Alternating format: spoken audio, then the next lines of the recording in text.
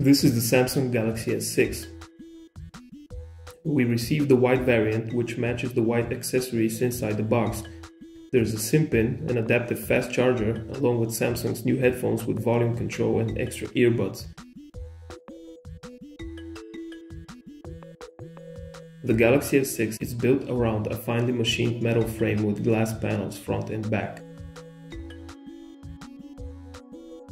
The front has seen many improvements. The 5.1-inch Super AMOLED is now of QHD resolution with an insane 577 ppi. The finger-reading home button no longer requires a swipe and is much faster, and the front camera is a 5-megapixel unit with an f1.9 aperture.